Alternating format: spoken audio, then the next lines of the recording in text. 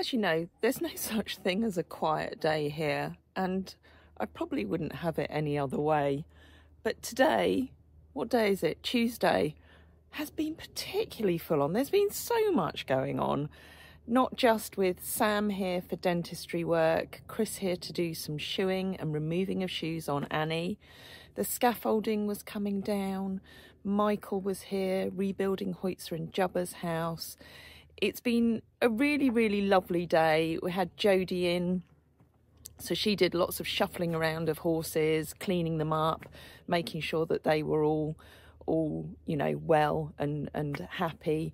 Frey's been in because Frey's in the office on a Tuesday, and she was working very much alongside Diane, who also very kindly came in and spent a day in the office, and you'll hear a little bit more in the rest of this video of what she was doing.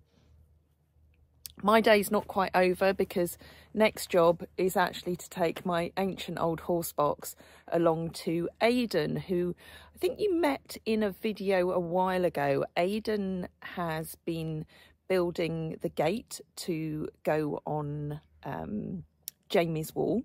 So it's called Nancy's Gate. So he's been building that, and he's also built the stable door that's going to go on Bessie's barn. But because he's a fabulous welder, he's going to look at repairing our ramp on our lorry. So I'm about to head off to drop that off with him for a week. Well, it's a little hive of activity here already. Michael's in doing Hoitze and Jubba's. Guys are here taking the scaffolding down. Sam's on his way to do dentistry. I've just got a bale of haylage in, and Chris has arrived. That looks like the first breeze box.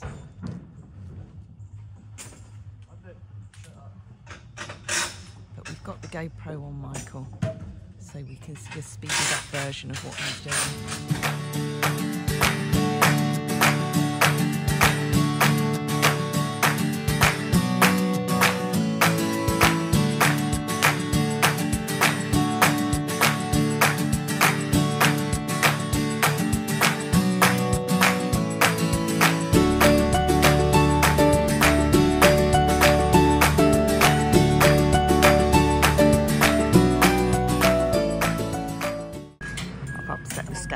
Already by asking them to move their lorry for me to get the tractor up. Then Chris arrived. Now Sam's stuck down the driveway. But they're going to make quick work of getting all of this off. And look how shiny the house looks. So Annie's going barefoot. We're going to give it a go, even if it's just for a week.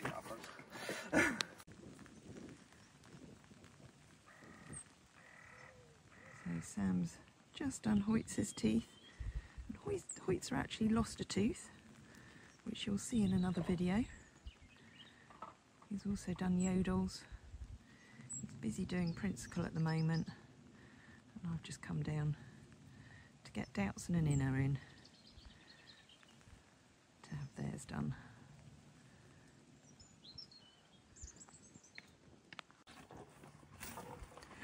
All the girlies happily munching. Zhao's got new shoes on. Chris has actually put wedges on her this time, which he does every second or third set. They're a bit grubby there, but they're wedges like Hoitze has, just to lift her heels a little bit, to give her a bit of relief. She's the last of the big guys to have her teeth done. There's Jodie in the background. She's about to go and feed. It's just Nika and Mabel, Nero and Uber down in the field. And then we've got some sleepy ones here. Well, Iceman's just had his omeprazole. Inner there is just waking up from sedation. Dale's waking up from sedation. Hannes is in the queue to have his sarcoid done. There's Sam. My blue glove.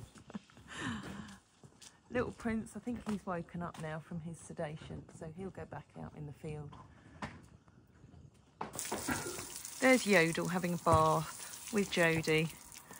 who's been busy cleaning up several of them today. Who else did you give a bath to? Xiao and Annie. Yeah. Yeah, so it's I always think it's a job you can do in between moving horses, especially when we've got Sam here. It's a case of you can move some and poo pick then bath, and so it's something that you feel like you've actually achieved, because if you try and work horses when we've got all this going on, it just doesn't happen. No, it doesn't. Yeah, you can't focus on it completely. So there's been lots of shuffling horses around today, hasn't there? So it's just, I always just think make the most of it and think, right, this can be a bathing, de-scabbing day. I like that. De-scabbing. We do a lot of de-scabbing. Yeah. Now they're changing their coats as well, and it's just gone dirty and wet, and it is just a case of getting on top of it, isn't it, before they get too bad. Yeah. So Yodel had her teeth done. She just had some sharp edges. She didn't even need sedation. She was a very good girl, as was her sister Zhao over here.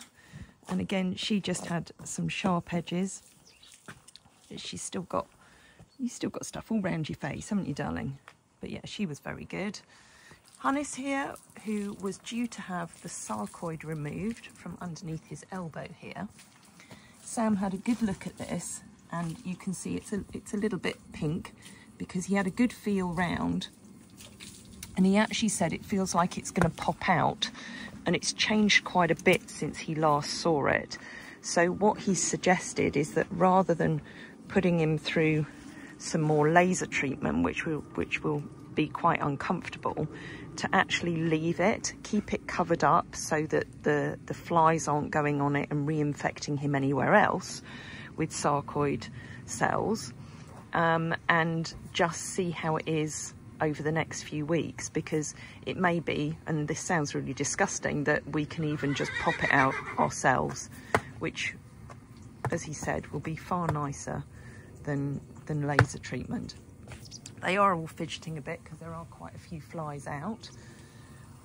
Who else have we got? So Doubtson we've got up here. She's had her teeth done. She had, again, some sharp edges. She had a little gap between some of her teeth. She had to have some sedation because she was doing her usual giraffe impression, weren't you? And throwing your head right up in the air. So she slept off her sedation now, and she's just chilling on the yard. There's Iceman over there, who's had his omeprazole, and we've got the new supplement that he's going to have just to help try and keep these ulcers at bay, and then he'll have another scope in a month's time. Then round over here in the round pen, we've got Wren, who was up here last night because she looked a bit sleepy yesterday, and she still looks a little bit sleepy, so we're going to keep her up here again tonight, and that way she can go into the stable and have a sleep if she wants to. Look at all these horrible flies. And then we've got Micah there. You haven't had to have anything done today because you had your teeth done last time. But they're in the round pen just because otherwise they would have been crowding the barn while we were getting horses in and out for Sam to do. And if we go into the office here, we've got two people in the office today. Look, we've got our quilting queen. So Diane has spent the whole day pretty much in the office with Frey over there in the corner. Do you want to share with everyone what you've been working on today? Okay, so one of the things I've been working on is next year's calendar, and making choices about layout and design, and going for something a bit bigger next year so you can see the pictures better, but you can also see the dates and everything better. And now I've got to whittle down about 1,000 photographs to 13. Is it only 1,000? Yes. Well, we did. Yeah, it is now only 1,000. It was about what, 4,000 or 5,000? Was it, Frey? Yeah. So we've taken that down. So I'm going to take that away and have a go at it, and then give you the preview. Tracy, that is, not the rest of the content. Yeah, no, you don't all get the preview, no, sorry, because, you know, once, get the preview. Yeah. But it's something to look forward to, isn't it? It is something to look forward to, and there are so many beautiful pictures to choose from, it's going to be really tough. And I think on some pages there will have to be more than one picture because there are just so many beautiful ones. And then the other thing I've been working on is the new programme that will be launched soon, I understand, that working on with a number of people behind the scenes, particularly, can I say? Yeah, I think you can say Jamie Richardson, in particular. And I'm working on a form, one for someone to become a sponsor, and also potentially the same form or a slightly separate form to nominate people that could be sponsored to have a session in the Friendship Barn. Perhaps people that are needing that support, that emotional healing, that connection, that sense of well-being. So the form's actually turning out to be quite simple, but it's been quite hard to put together because it's trying to work out how it would look on the web as well. So yeah, and it's been such a huge help, you stepping in with this, because you know, you say the form's simple, to you in your mind it will be because it's something that you know about, whereas I've been stressing about it for over a year. It's a campaign we wanted to launch at the beginning of this year, but you very kindly stepped in and offered to help with this, so there'll be more coming about this very, very soon. There will, and some beautiful words written by various people that have experienced the Friendship Barn that will be used to be part of the campaign and explain the campaign. And you know, I've just printed off some various things that have been said, and it's quite overwhelming actually when you read it. Oh, it is. It's really moving. I mean, the amount of thank yous that we've had over the years that have brought me to tears, you know, let alone people arriving here and being in tears. But yes, so more on that soon. And then Frey, over the back here. Go on, Frey, what have you been up to today? Look at that beautiful bouquet in the background. Oh, yeah. I have the bouquet for now. Yeah. There's going to be a few people who are going to be jealous of that bouquet. Well, someone can win it. So some people know that I've been making roses in the horses' colours, as well as the quilts. And one of the things that we're going to do is I've made a bouquet of all the current horses. So there's 17 there because it includes one for Inner and it includes one for Prince, as well as the Jubbers and the other 15 horses. And doesn't include that carrot over there, no, does it? it? The carrot. The carrot is separate and it's part of Frey's collection. Yeah. But so there'll be 17 roses in each of the horses' colour, and that's going to be going up for raffle. It is. Very soon, isn't it, Frey? Yes. Go on, remind me the date that's going up for raffle. 2nd of October when we draw Mr. JB's quilt. We've also got Annie, who's back in the hay hole, who I asked Sam to have a little bit of a look at her just to see whether he could see anything obvious that we might have missed about why she was feeling under the weather and why she might have fallen over last week. So he checked her over. He said her heart rate seems good, everything seems okay. But what he has done is he's taken a series of bloods that he's just going to run some tests on. We should have those results tomorrow. And then Hida, who's now awake, he had to be sedated. He had his follow-up dentistry, and I'm pleased to say that the ulcer that he had on this cheek a month ago has healed up really well. The diastemas, which are the gaps between his teeth that he had, they weren't as inflamed. There wasn't as much food stuck in there. So he's all good with his teeth for now. Little Inna had her teeth done. There were just some sharp edges again. She had a bit of sedation too, so she's just been stood in there without any haylage for a while, but she looks nice and bright and alert now, so I think is ready to go back down to the field. Nearly forgot the little guy. Little Jubba's even had his teeth done today. But he was really good. He did have to have a little bit of sedation just because Sam had to use the drill rasp just to take off some sharp edges. So he's still feeling a little bit dopey because he's just coming around from that sedation, but he'll go back up in the field with his big buddy Hoitze. Hoitze and Jubbers are reunited, They've both woken up from their sedation. Hoitze was the first to have his teeth done this morning and had to have a little bit of sedation because he actually had one of his back teeth was quite wobbly, and Sam was able to pull it out. So we've got a Hoitze tooth sitting in a bowl of water in the barn at the moment. Not quite sure what we're going to do with it, but I think it's definitely something that we have to hang on to. Little Principal had his teeth done. He had a few raised ridges that needed to be levelled out, and he's going to need them doing again in another 6 months. Let's go see how Michael's doing. Looking good. Gosh, that's a thick wall. Sorry? That's a thick wall. Yeah, but why is it a thick wall? I have no idea why it's a thick wall. I don't know about these things, so please do explain. Well, below ground it has to be solid because otherwise ground can compact it. But from here onwards, that'll be just a cavity here, look, yeah? Okay. So a block there and a block there with the cavity. And that is for the stone to go on top of that outside. Oh, I see. Otherwise, what's the point stoning underground? It's just a waste.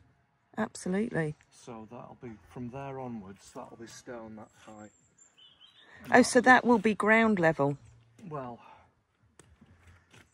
if you look at that there, it's above the top of this one already still, so this ground will have to just come up a bit. Okay. And then if you look at this in here, look, the concrete's, well, that's solid stone. Yeah. So the concrete's got to be up here somewhere. Okay. Which is similar to that line there. If you go along that line there, look, you can see how high it's got to be at the front, inside. But then I guess by the time we've got the concrete pad out here anyway, yeah, it's going to be everything raised. Has to come up. That'll be 6 inches, that pad. But it's got to be levelled up first, because I mean, look at that wall, how high stone is there. Where am I looking? It's got to come across here, where this shovel is. Oh, I see what you mean. You know, so it's, I mean, it doesn't have to go right up there, but it needs to come up quite a bit. You're probably going to have like a drop off there, out there. What do you mean a drop off? Well, you know, when this comes out here, there's going to be a step out there somewhere, or you'll have to bring some soil up against it and just gradiate it. I like the idea of a gradation rather than a step. Well, you've got that massive heap of soil up there which we can bring against it. Yeah.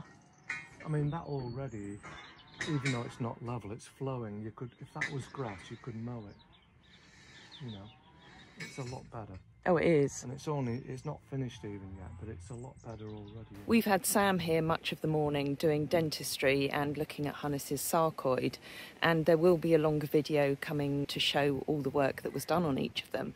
But for now, I thought you'd all like to have a little sneaky peek at what he found in Hoitze's mouth.